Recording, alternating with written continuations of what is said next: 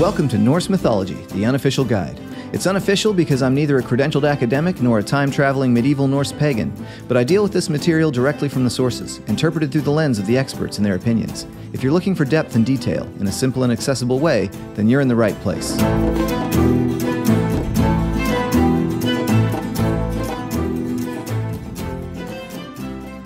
Reiður var það Thor, hann vaknaði, og síns hamarsov saknaði, skegnama trista skornama duja, reð jarðarbúr, að þreifask. Unless you are really familiar with Old Norse poetry, you probably didn't notice that the stanza I just read contained a problem. The problem is that the very first word of the very first half line breaks an alliteration rule that goes along with this particular poetic meter, which is called fornyrðislog. That half line again is Reiður var það Thor. It tries to alliterate an R word, reiður, with a V word, Thor. And then these two words are supposed to go on to alliterate with another V word at the end of the line, vaknaði. The R word doesn't belong. We should have had all V words. So why do we have reiður?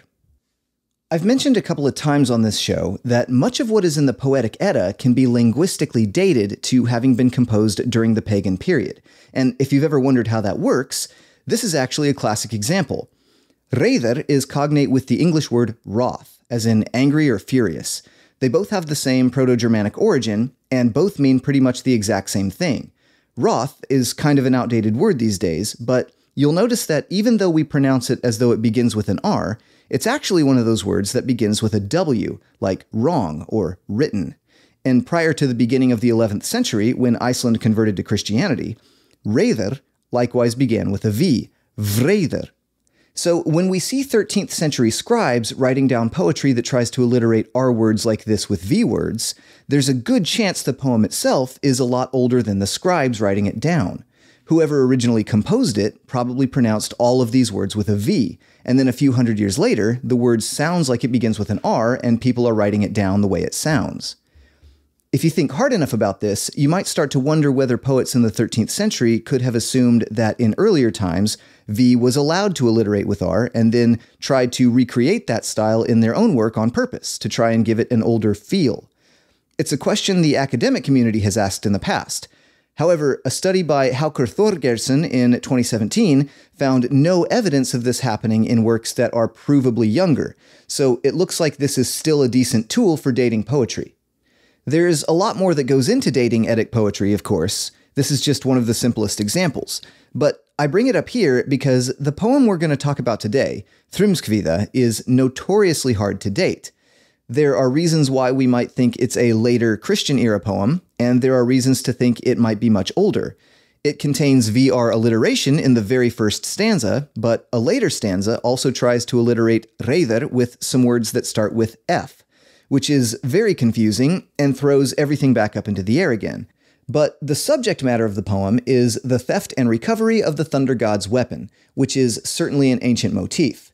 Here's stanza 1 again in English, quote, "Furious was Thor when he awoke and missed his hammer. He shook his beard. He tossed his hair to and fro. Earth's sun began to grope about." End quote. The reason for my focus on the dating here is that Þrymsvkiða is sort of unique among Eddic poems. It's a comedy, for one, and it makes heavy use of things like repetition and, as Lindow puts it, juxtaposition of solemn language and incongruous situations, which suggests a satire that may be difficult to ascribe to the Viking Age. Specifically, Lindow thinks what we have here is a late reworking of earlier material. But Þrymsvkiða is also a poem where social relationships are all turned upside down and backward, at least according to the Norse mindset. And it requires the reader to have a basic understanding of its characters and their reputations, as well as of basic behavioral expectations in Norse society in order to fully comprehend it. It deals heavily with gender taboos and even plays with gender linguistically a little bit, which is really fascinating. It's also one of 3 surviving stories where Loki transforms himself into a woman. But it doesn't do a whole lot of good to talk forever about a story without actually telling the story. So here it is. Thor wakes up and discovers that his legendary hammer, the one that he uses to crush the skulls of the jոտnar, the one he uses to resurrect his goats, the one he uses to defend the home of the gods, the one he uses to protect and avenge his worshippers in Midgardr, is gone, and he is mad. The first person Thor tells is Loki, but he doesn't accuse Loki of stealing it. It comes across in the poem a lot more like, "Hey, Loki, nobody knows about this yet, but we have a problem. Somebody stole my hammer." And so Loki takes Thor to visit Freya, and here we finally start getting some dialogue from the jotnar's most coveted goddess. Thor and Loki ask her if they can borrow her feather covering to go searching for the hammer. This feather covering, whether it's a shirt or a cloak or some other kind of clothing, isn't super clear, but it's an aspect of Freya's that allows her to fly, and seems like it might be related to her possible role as a Valkyrie, a woman with the job of choosing which warriors will die in battle. Another poem, called Volundarkviða, features 3 other characters explicitly called Valkyries, all of whom have something similar called swan coverings, and are described as being able to fly. Grimna Small stanza 14 tells us that Freya chooses half the slain who die each day in battle, and the Prose Edda adds to this by telling us that she does this when she rides into battle. There's a lot about her that looks very Valkyrie-esque. Freya appears to understand the gravity of the missing hammer situation. Her response is, quote, "I'd give it to you even if it were made of gold. I'd lend it to you even if it were made of silver," end quote. Loki dons the feather covering at this point and blasts off to Jotunheimr with the feathers whistling in the air. When he arrives, he finds, sitting on a grave mound, a lord among Thursar, or perhaps the lord among Thursar, named Þrymr. Thursar, of course, is just being used here as a synonym for jotnar, and Þrymr is currently crafting some golden dog collars and trimming his horse's manes. He sees Loki approaching and calls out basically, "Oh hey, what brings you around these parts? What's the news among the Aesir and the elves?" As if he doesn't already know. "Bad news," Loki replies, and then immediately gets down to business, seeming to have already correctly guessed exactly what's happened to Mjolnir. "Have you hidden Thor's hammer?" he presses. Þrymr readily admits to having hidden the hammer somewhere 8 leagues under the earth, and explains that the only way anyone is ever going to get it back from him is by trading him Freya's hand in marriage for it. Loki immediately blasts back off towards Osgardr, again with his feathers whistling in the wind, and before he can even land, he is met by Thor, who starts demanding to know what he's found while he's still in the air. "Tails often escape the sitting man," Thor says, and the man lying down barks out lies. So Loki replies with the bad news from Þrymr. Getting the hammer back is going to mean trading Freya for it.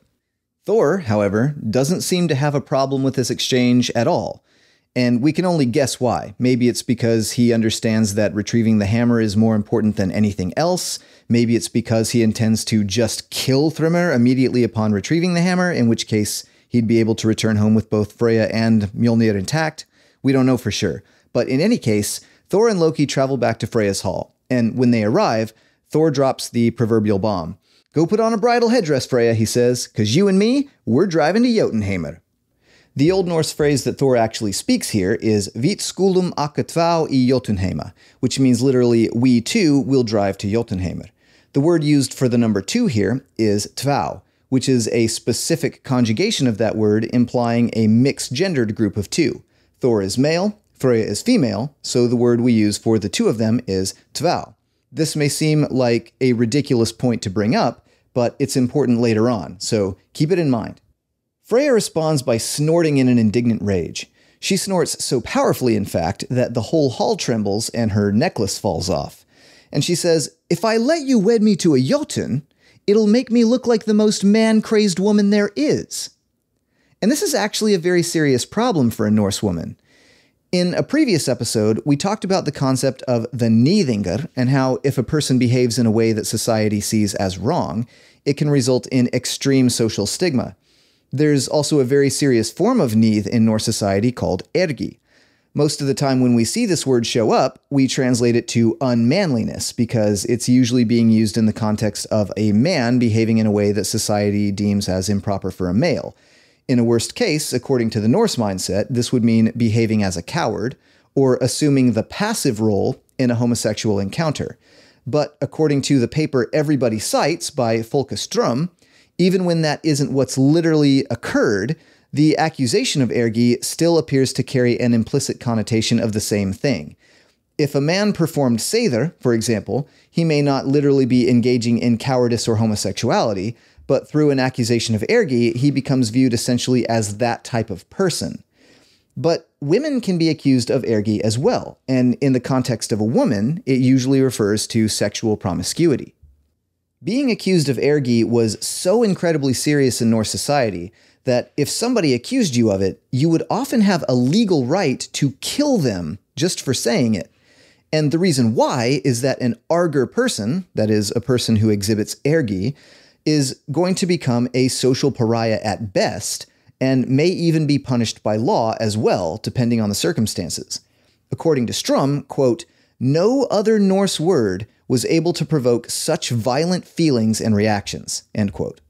Freyja's refusal to be married to Thrymr in this poem is essentially an attempt to avoid accusations of Ergi, which is actually sort of ironic given the way she's treated throughout the source material, specifically as a woman who does kinda sleep with everyone.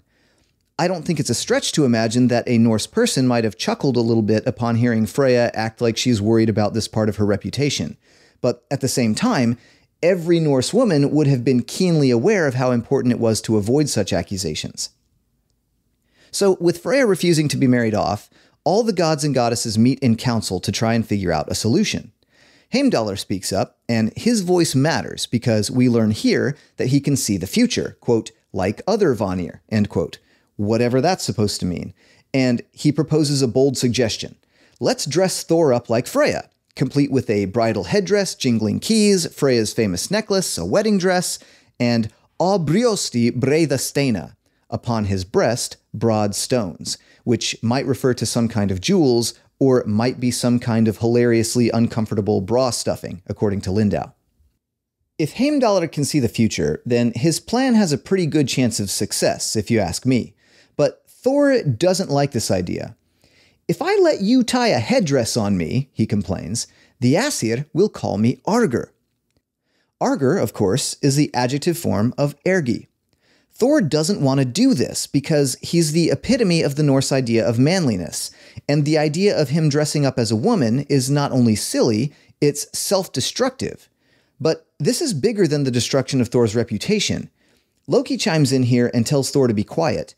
If they don't do something to get the hammer back soon, the jոտnar are going to be overrunning all of Asgardr, and so Heimdallr's plan is carried out.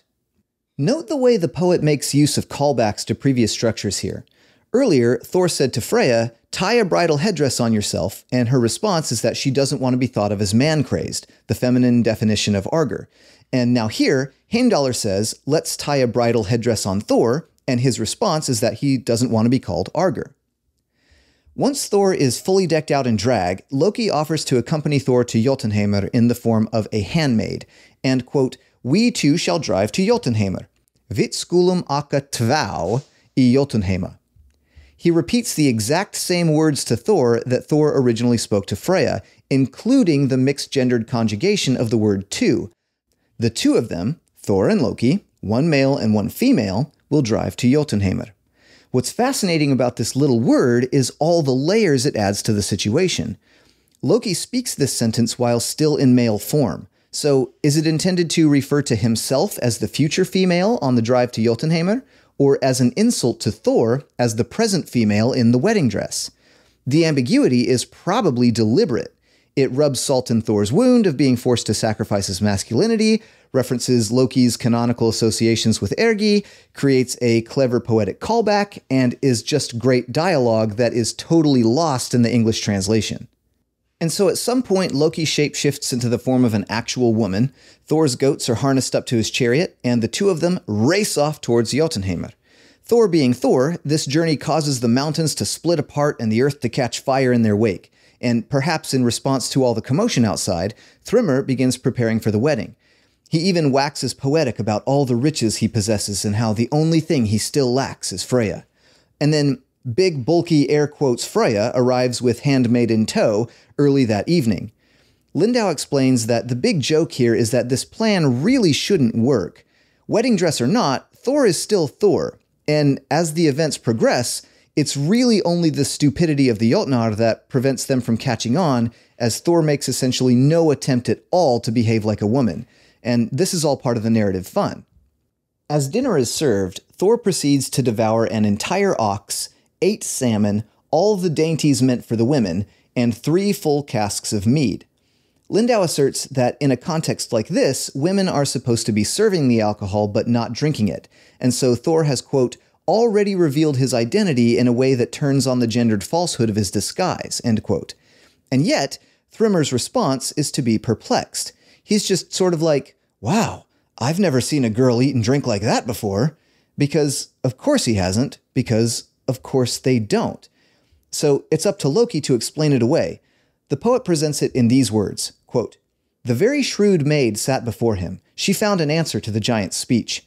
Freya ate nothing for 8 nights, so madly eager was she to come to Giantland, end quote. I mentioned before how there's a claim floating around the internet that Loki uses female pronouns when he shapeshifts into female form, and I also called that claim a little misleading. This is a prime example. In Larrington's translation, the stanza opens by focusing in on what it describes as a shrewd maid, and then uses the pronoun she to refer back to the maid later in the sentence. However, this is actually an insertion placed there by the translator. The original Old Norse version avoids using pronouns while referring to Loki here entirely. The words are satt in olsnotra ombot fyrer orðafan vid jottunsmali. And here's how that would shake out literally word for word in English, as close as we can get to word for word. Sat the all-clever servant before, when words did find against Jotun's speech. Obviously, English doesn't really work this way, but you can get away with avoiding lots of little clarifier words in Old Norse because of the way the grammar works. With that said, all the words being used here are in feminine form. An ombolt is a female servant, and the adjective meaning clever, snotra, that goes along with it appears in a feminine declension. Loki has literally taken on the form of a woman here, specifically a serving maid, as opposed to just being in disguise. And the Old Norse grammar rules require adjectives describing a feminine noun like this to be in feminine form themselves. Context, as always, is key. Loki also calls Thor by the female pronoun hon in this stanza. However, contextually, this is because Thor is in disguise and is trying to pass for a woman. It wouldn't make a lot of sense for both grammatical and narrative reasons here to say something like, yeah, Thrymr, your new bride is hungry because he hasn't eaten for 8 days. It's wrong in Old Norse grammatically, and it would give away the ruse. There's actually a lot more we could say about Loki and gender. I mean, he is a woman right now, but we'll have to save that for another episode.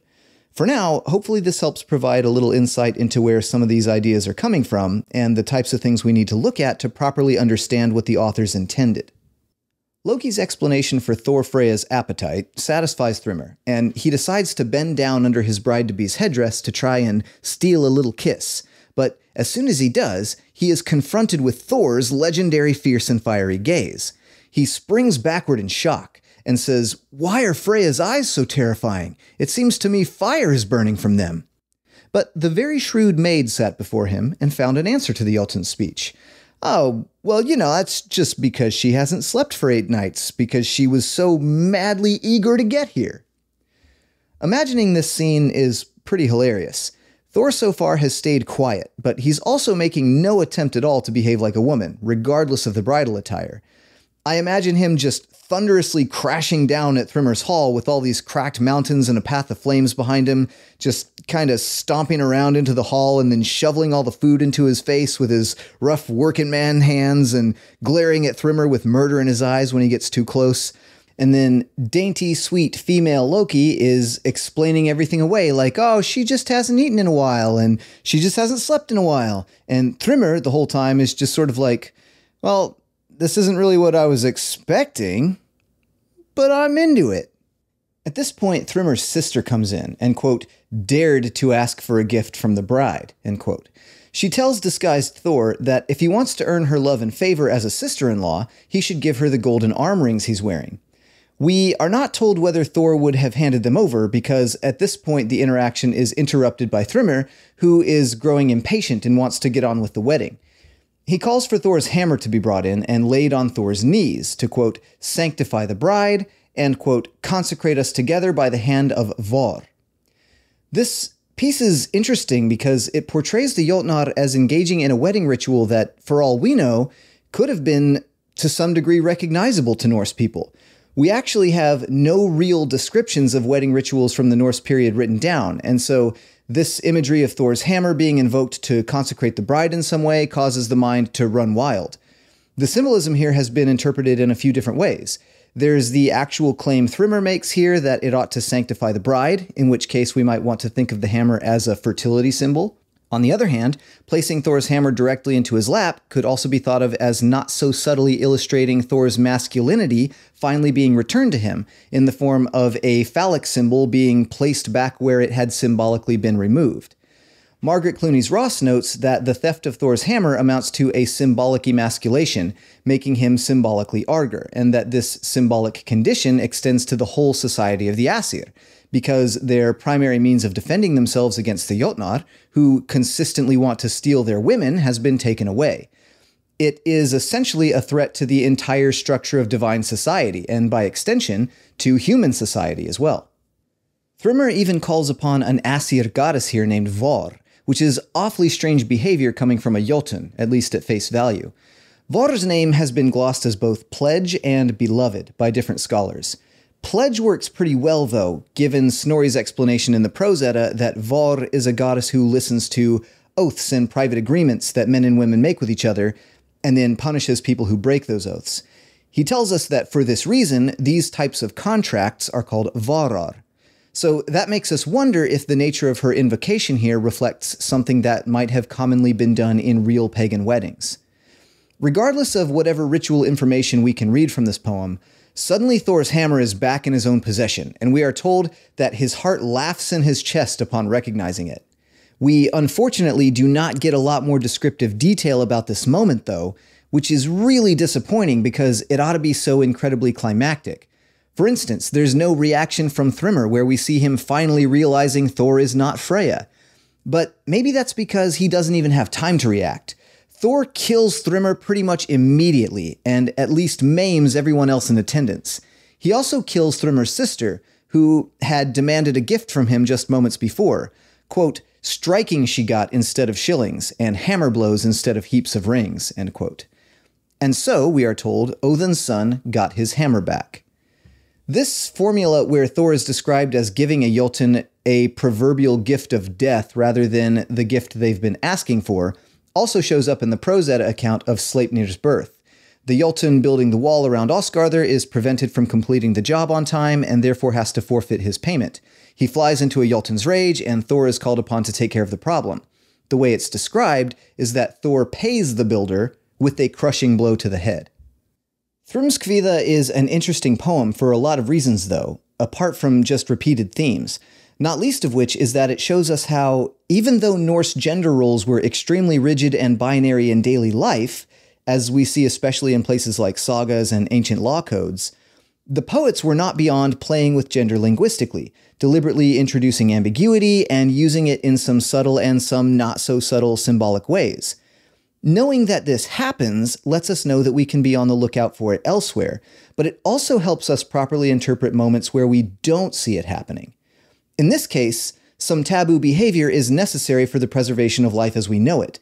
It's actually a brilliant theme in the context of a society that is sort of obsessed with maintaining this type of structure, and I imagine it must have been a pretty philosophical conversation starter apart from just a funny story. If you're the average manly Norse man, surely you would never be caught dead in a dress. It would destroy you. But what if the lives of your family or the fate of your village was at stake, and the only way to save everyone was to sacrifice your masculinity to do it, maybe in the worst way? Would you do it?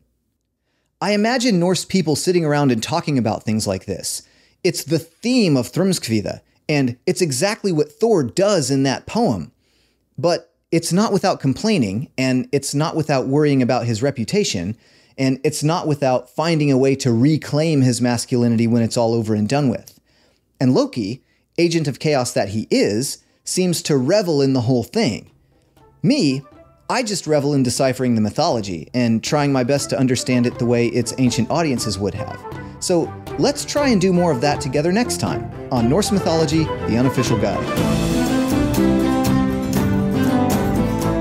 Sources for this episode include Negative Reciprocity by Margaret Clunies Ross in Prolonged Echoes, Volume 1, 1994. Nith, Ergi, and Old Norse Moral Attitudes by Folke Ström, 1974. Paganism at Home, Pre-Christian Private Praxis and Household Religion in the Iron Age North by Luke John Murphy, 2018. The Dating of Eddic Poetry, Evidence from Alliteration by Haukur Þorgeirsson, 2017. Þrymsvkiða, Myth and Mythology by John Lindow, 1997. The Poetic Edda, translated by Caroline Larrington, 2014. And the Prose Edda, translated by Anthony Falks, 1995.